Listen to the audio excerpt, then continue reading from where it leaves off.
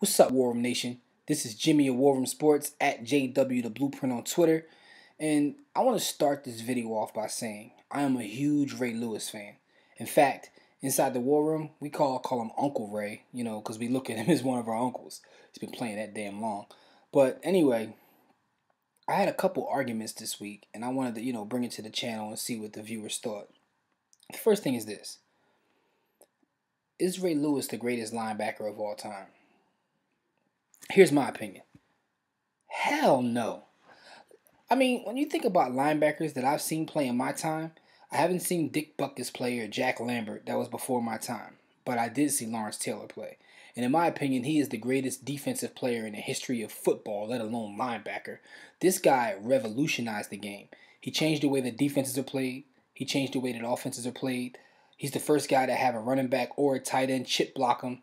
I mean, I actually watched a game where the other team went out of shotgun the entire game because they were just afraid of him and his ability to pass rush. This guy, despite what you may think about him personally, was an animal. And I think he's the greatest defensive player ever. So where does Ray Lewis rank in my opinion? Possibly top 5 to top 10 defensive players. I don't think he was better than Reggie White as defensive player. But going back to linebacker, he's not better than LT. And I hate to say that because LT wreaked havoc on my team. And he plays for the Giants, and I hate the Giants. But in my opinion, he's the best linebacker of all time. It's not even close. And then when you think about Ray Lewis and his career, he's had a great career. But let me give you a couple names. Tony Siragusa, Sam Adams, Elodie Nada. And who are these guys? The defensive tackles that played in front of him and allowed him to do his thing, do what he does. So take that into account. Middle linebacker is an overrated position in my opinion. And I know that's a whole nother argument, but it is what it is. I still think Ray is one of the best defensive players ever.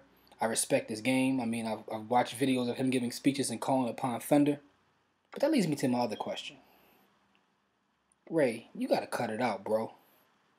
Crying during a national anthem? Seriously? I mean, I could see if it was Beyonce lip singing. No, but seriously, you're crying during a national anthem? Is it that serious? And I understand there are a lot of religious guys in football, but this whole thing, I'm just getting tired of it, man. And I'm a fan of yours, but you got to cut it out. You got to chill, bro. Stop. Please stop. Question is this: who's the better linebacker, LT or Ray Lewis? And are you getting tired of Ray Lewis and this whole shtick, this whole, no weapon formed against us shall prosper? I mean, comment, subscribe, give me your opinion. Let me know what you think about Ray Lewis. I mean, are you getting tired of him and this whole shtick, him crying and acting a fool before and after the games?